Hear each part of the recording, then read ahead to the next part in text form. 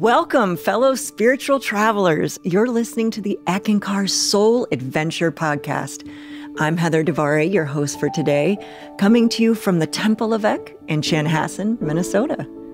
Now, I would bet most of us want to make a difference in this world, make it better. I know I do, especially as a mom to a young kiddo. But then I read the news. The fear comes in and my light dims a little. My mind goes straight to, how can little old me make a dent in the overwhelming pain and hardship out there? That would just take a miracle. Well, every moment of life is a chance to align with the divine. And as soul, an eternal spark of God, we can create everyday miracles. I'm going to say that again. We can create everyday miracles.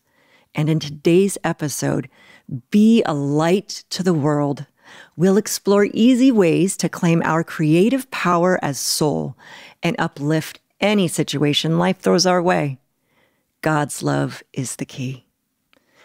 Here's some actionable spiritual wisdom from Sri Harold Klemp, the spiritual leader of Eckankar. He says, soul is in this life to learn to give and receive divine love, and its ultimate goal is to become a co-worker with God. To be a co-worker means that no matter what you are doing, you make it easier for the next person. Now, making it easier for the next person, if that's being a co-worker with God, I'm in. Because how easy is that? And for me, super empowering. I feel my glow returning already. Now, get ready for 2 stories today from a dynamic father and daughter duo. First, we have a rare gem of a story. It's an interfaith miracle, really, where a teen goes beyond just supporting her friend of a different faith. She takes creative action to make it easier for her friend to stay true to her religion and fit in socially. Next, her dad, who is a senior manager in the data communications industry, tells his story about the power of a listening heart. They both make a difference in the world in their own unique way. So here is Gemma and Lawrence Chase. They spoke at a service at the Temple of Eck in Chanhassen, Minnesota. Well, good morning. Hi, everyone. It's a pleasure to be with you here today. A couple of the stories we're going to share really sort of underscore some of the main 2 points of Eckankar, the main tenets, which are that soul exists because God loves it, and that the purpose of life is to learn how to give and receive more of God's love. So a couple of our stories, I think, are showing ways that we found those experiences to be happening in our lives and opportunities to work with in our lives. And I think, Gemma, you have a quote from Sri Harold that you'd like to read to set the context for your story? Yes. Okay, so Spirit will use you no matter where you are. You may or may not be conscious of this light and sound of God coming in, but you will find a way to give it back to other people. You simply give back some of the service of love to the world, to your friend, your neighbor, and it may be simply doing a good deed every day no one ever knows about. One day in summer, my group of friends and I made plans to go swimming at a beach. One of my friends is a member of a religion that doesn't allow her to expose her skin in a mixed company, except her forearms and face. And she didn't want her religion to stop us from swimming or hanging out. So how is she going to do that? How is she going to go swimming then? She said she would go against her religion and wear a bathing suit so that she didn't feel different or left out. But I had a sense of compassion for my friend, and I didn't want that. Deep down, I knew that she didn't want to go against her religious guidelines or beliefs. How did you know that she felt that way? Me and my friends, when we hang out, would sometimes have deep conversations about our religions, and we would explain our religions to each other. And when she would explain hers, you could tell she had a passion for it and how she always did her daily religious practices. She had told me that observing that and practicing her religious beliefs meant a lot to her, so I said that I would bring her leggings and a t-shirt, and she could too, so that we would be matching when she swam so she didn't have to feel like the odd one out. After I said that, then all my friends said that they would bring their leggings and t-shirts too. My friend was very insistent that we didn't need to do that, but we had already made up our minds. I knew that she was worried about the spiritual consequences for just a few hours. So how did you guys resolve it in the end? When the day came, we headed to the beach, and being a public beach, it was very crowded that day. We decided to see if there was a private place that we could swim instead. So we scoped out the area, and we found this steep hill that had a connection to the lake. There was a great area to swim. It was very secluded, which was perfect. We all tried to make our way down this steep hill together. We were holding on to each other and grabbing each other if someone slipped. We were all there for each other every step of the way. When we finally made it down, we set our things down and immediately jumped in the water and swam. After a time, we realized that there were some issues with this area. It was very rocky, and it was in the shade, so it was very cold. We decided to head back to the public beach. Once we got there, we all put on our leggings and baggy t-shirts to match her and make her feel more comfortable. We all went swimming together, and we had a fantastic time. That's amazing. So you were a light for her in that instance. What else did you learn from those experiences? Through this experience, I was able to help a friend live her truth and stay true to her religious beliefs. I was able to support her and honor her, and that she could be with her friends and be true to herself and her beliefs. Being flexible for somebody you care about can mean a lot to them, and it could give them the gift of spiritual freedom.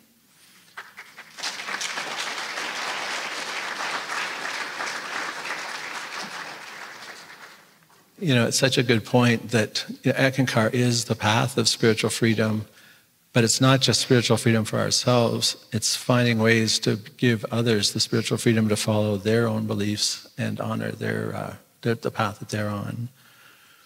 It's a great story. I had something similar happen to me recently where I had the opportunity to travel for our sales meeting, our annual sales meeting. But the condition of going to the event was that I had to work in this thing called the Hub, which was basically a trade show type environment. And I'm pretty much by nature a little bit of an introvert more than an extrovert. So I find that working in the crowds for long periods of time can kind of be draining. Really? Yeah. I hadn't noticed that. And so were you excited about this opportunity then? I was actually not excited about it. In fact, I was kind of dreading it because it was, day after day of interacting with crowds, basically. But I did decide to change my perspective on it. I decided that I was going to actually embrace it as an opportunity rather than looking at it as a negative. And I also thought, going into it, I vowed that I was going to look for ways to make it uplifting for not just myself, but for anyone I encountered, and look for opportunities to have an experience that was uplifting for all. So as I arrived at my booth the first day, I had brought with me 2 coffees because I knew that energy might be an issue. So with the long hours and no breaks, I brought a couple of coffees. But when I got to the booth, I noticed there was another woman there that was going to be working the booth with me. And she had been hired by the event producer as event staff. And I'll just say a thing about the event staff is that they were wearing yellow T-shirts so that people could recognize them. But they had them doing things that were kind of strange tasks to me. Like they would have them holding signs that would guide people to the lunchroom or the main hall or whatever. But they were just basically human signposts. And it got to a point where I noticed that the people would walk past them and wouldn't even see a person there. They would just see a lumpy yellow signpost that happened to be breathing, but they wouldn't interact with them. And while I was there during the event, I was taking the opportunities to say hi to the signposts as I walked by and greet them, how's your day, interact with them, because they were people, they were soul. So anyway, as I get to my booth, I see yellow-shirted Sheila is in my booth, and I thought, oh, here's an opportunity to interact with a person. And so I had 2 coffees, so I offered her one, and she immediately, in a very gruff East Coast accent, says, I don't want no coffee. And so I was like taken aback a little bit, and it took me off guard, but I decided not to react or form judgments or opinions about that, and rather see her as a person, a soul, who may not be as happy to work this booth either. So through the course of the week, I started engaging with Sheila and asking her about herself and about her life. And I would just ask her, or give her the opportunity to tell me about her life and her experiences. And as I did so, I would sing Hugh inwardly to really create a space just of, quiet grace and peace and calm for her to tell me about herself. And this went on throughout the week, and I found that she actually was an amazing person who had lived an amazing life. She was retired now, but she had been an educator all her life. More than an educator, she'd been a principal of high schools. She'd been directors of academies. She'd actually opened schools around the world. She'd lived in many exotic countries and, lived there for years to open schools and teach English and other subjects there. Really a rich, varied existence. And it just reminded me, that it's important to look past the person in the position. It's important to see soul to soul, give them the opportunity to be more than their job or more than their post. So throughout the week, I would introduce her to my friends and coworkers who would come to the booth. I would tell them about her. I would find opportunities to tell her supervisor what a great person she was and how great of a job she was doing. At one point, she had told me that her husband had been in the hospital, or was in the hospital, and had been in the hospital since May. And she told me that she didn't think that he would be coming home. And they'd been married for 40 or 50 years. And so again, I was singing Hugh inwardly and letting the space be created for my heart to open, to be able to understand what does she need from me, or what can I give her, or is she needing or wanting anything from me. And through the moments of silence, I would just listen, and surprisingly, I got that she actually didn't want or need anything from me. She just wanted to be heard and seen as soul. She just wanted me to hear her story and share her story and see her as soul. At one point, I heard her on the phone to her son. She was telling her son the best part about this week has been being able to work with me in the booth. And I knew that she wasn't talking about me. It wasn't me that she was seeing. It was actually the light of spirit, divine love, that she was able to have be a part of, or be with, as we shared the moments together, and the fact that she had been seen as soul, and that was what she was responding to. And when you take a moment to really embrace life and the moment and live fully in the moment, then that's what shines through. So my choice to choose to live and look at this as a higher opportunity rather than a negative really shone through. And that's actually something that I got from Gemma, right? So Gemma had told me that that's how she approaches school. You mentioned that you, rather than looking at school as a negative, what do you do? I know that school is something that everybody has to do, and whether they like it or not. And I know that if they like it, they can find every good part about it and have something to look forward to. But if they don't like it, they're going to dread it. It's going to be the worst 7 hours of their life. They're going to hate it. And I just, for years, always just tell people I love school. School's the best. And I know maybe in the back of my mind, it's probably not the best, but I might as well make the best out of it. So whenever I come home, I'm always telling my parents all the great things, just looking forward to the next day and just keeping a really good positive attitude. And I always tell my friends, great day, happy day today, Friday, we got this, texting my friends, good day today, happy day, and just keeping everybody motivated. And same with my parents, making sure that it's just happy day every day. And yeah. Yep.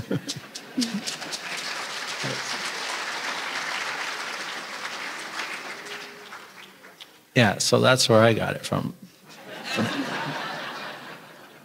So in closing, I would just like to read a short quote from Sri Harold Clamp. This is from the book Love, the Keystone to Life. And he says, "This is one of the golden gifts of the people who are co-workers with God, the ability to listen to others." Thank you.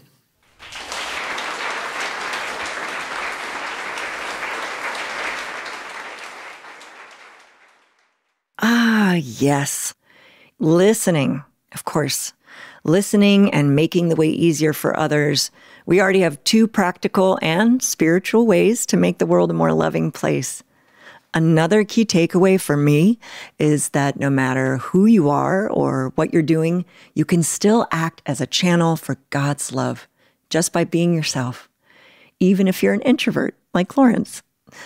Now it's time for our next segment, Try Your Wings, where you get to test drive a spiritual technique that can help you be a better channel of God's love and give you greater love and freedom in your own life.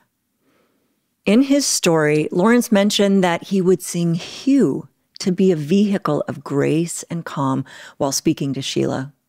And that's what the Hugh can do, attune anyone to God's love and guidance in the moment. A great tool for tough conversations with your boss or spouse, by the way. Now, if this is new to you, Hugh is an ancient word, a sacred sound. And when we sing it, or hold it in our minds, we're literally infusing our being with the light and sound of God. No religion can claim to own the Hugh. It is a gift to the world. Anyone of any background or faith can work with this powerful spiritual technique. So if you want to experience the full benefits of the Hugh, a daily practice is a good way to go. Personally, I sing Hugh for about 20 minutes a day, and it's a way for me to fill myself with love so that I can rise above the stresses of the world and be a light in my own way.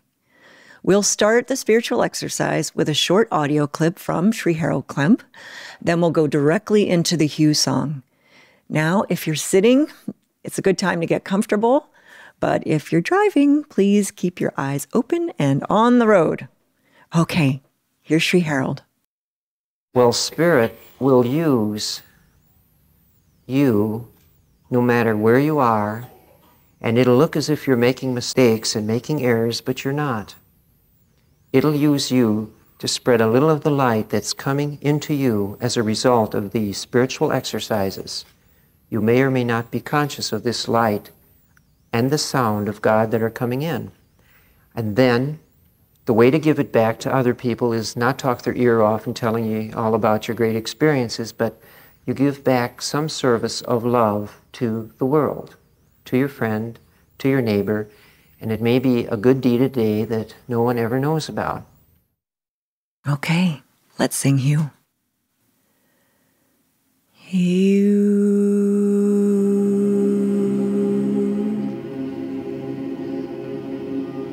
Hugh.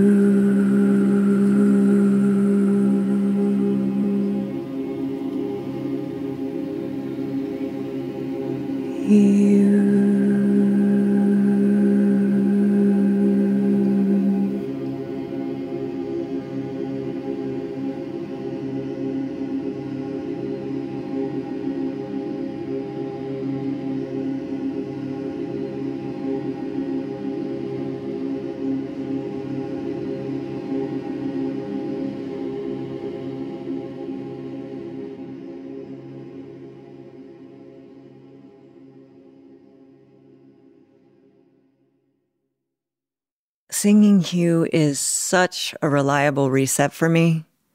But if you didn't have an experience this time, maybe try it at bedtime. Just keep trying, because everyone is so unique. I mean, maybe your kind of spiritual exercise is just asking someone with the spirit of divine love, is there anything I can do for you today? It's all about what lights you up and opens the heart so you can share that gift of love with the world. Well, thank you for listening. Please check out the free spiritual resources in the show notes, including a link to the free Hugh app. It's a must-have for on-the-go spiritual stress relief. And all the best on your soul adventure, whatever it may be.